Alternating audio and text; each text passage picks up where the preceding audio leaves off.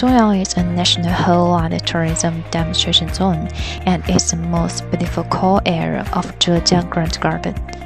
The 100 km Songyang River Green Road has become the most beautiful greenway in Zhejiang province.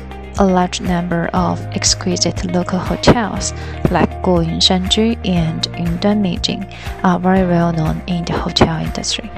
In the past 5 years, Songyang County's annual growth of tourism income ranks first in the Lishui City, and it became the best famous county of healthy and leisure tourism in China.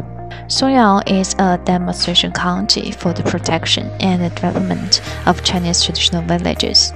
It's a national test zone for the national protection and utilization of traditional villages and the saved old house action. There are many traditional villages here.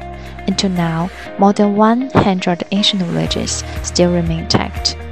75 of them are Chinese traditional villages. This ranks top in China.